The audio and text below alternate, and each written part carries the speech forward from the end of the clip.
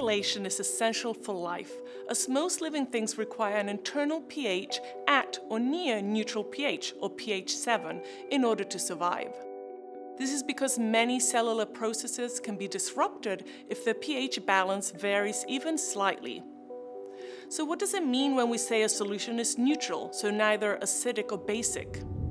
Because a solution's pH is the measure of the relative proportion of hydrogen ions and hydroxide ions, a neutral pH is achieved when there are equal quantities of hydrogen ion and hydroxide ions in the solution.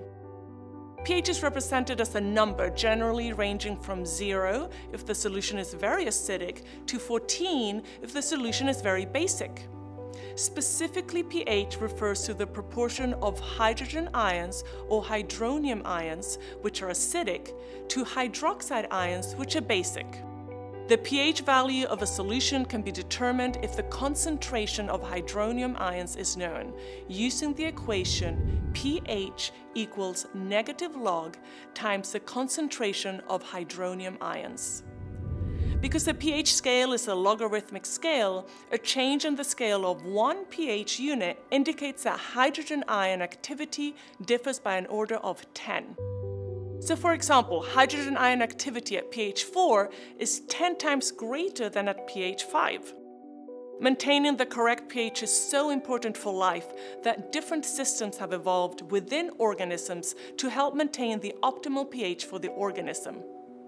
In order to maintain a certain internal pH range, organisms use buffers which resist changes in pH.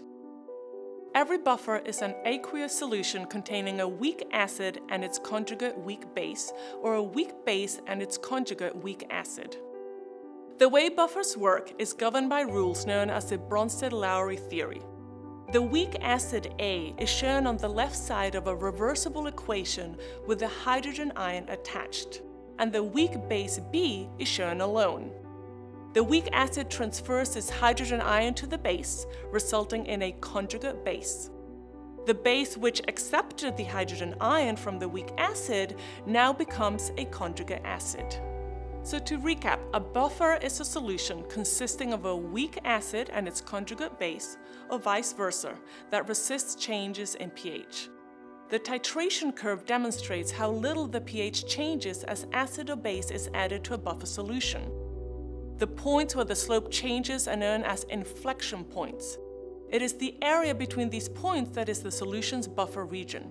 In this region, large additions of acid or base result in small changes in pH, and this can be explained by the Bronsted-Lowry equation, so many weak acids and bases in the solution acting as donors and recipients of hydrogen ions.